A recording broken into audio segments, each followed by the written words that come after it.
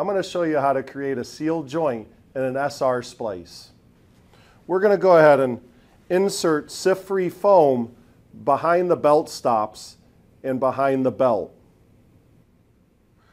We're going to insert our SR fastener into the MSRT and lock it into place with the gauge pin as we would a standard installation.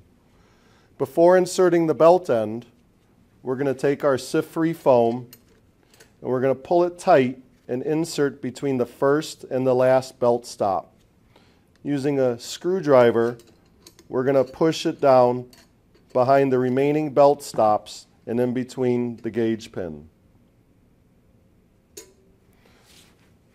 We'll then insert the belt end into place and follow the standard SR installation guidelines.